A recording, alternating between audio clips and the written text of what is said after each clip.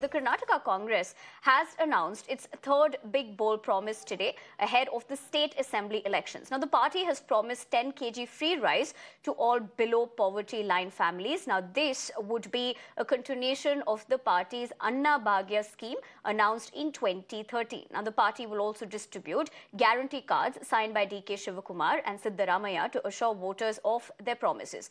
Now, the announcement comes after the party earlier announced free electricity up to 200 units to every household and rupees 2,000 monthly cash assistance for homemakers. Now, two poll promises that are expected to cost the state exchequer of rupees 40,000 to 42,000 crore annually. Now, during the announcement, Congress slammed Baswaraj Bommai and Narendra Modi, claiming that it was Manmohan Singh who brought the Food Security Act and no free ration was being distributed by the current central government. More than 40 years in politics, and Mr. B.S. Yediyurappa in fact delivered his farewell speech in the assembly yesterday. Joining us right now to just give us a glimpse of how his relationship has been with the senior politician over the years is Mr. D.K. Shivakumar, President of the Congress Party. Sir, I'd like to ask you, he has been a veteran for all of these years, sir.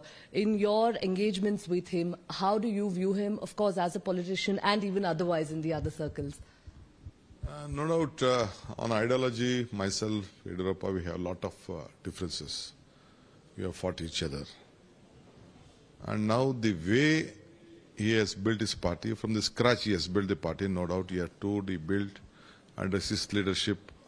Right. Let me cut across to my colleague Neha, who's joining me live on the broadcast. Neha, of course, the heat for the elections for Karnataka is clearly out there. Of course, every party is going to be doing their best in terms of campaigning. Also, all these promises as well. In fact, when we did see Priyanka Gandhi visit Karnataka as well, she did talk about what she would like to do for the women in Karnataka. But talk to us about the Congress, poll promises per se. What is it that they're promising and how is the BJP really countering this now?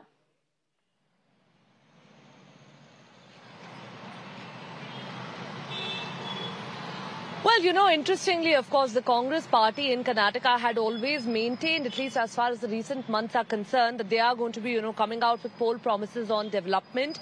And, in fact, now the BJP, of course, has gone on to very strongly react to this and say that, this is nothing but a form of advanced corruption, that even before the party has gone into the elections, even before they've come to power now, that they're in fact going on to promise people this.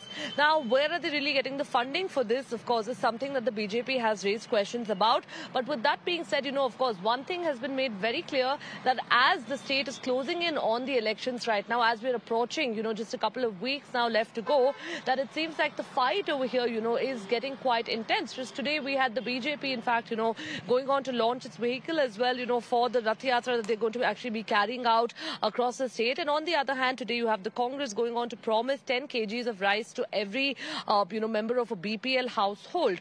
This is important here because, the Anna Bhagya scheme during Siddaramaiah's tenure in 2013 had, of course, drawn a lot of attention back then. And even today, in fact, the Karnataka Congress, as they were responding to comments by Mr. Amit Shah as well against the criticism against their party, has gone on to say that, all of this is just coming at a time when the Congress, in fact, is confident that they're going to be coming back to power in the state.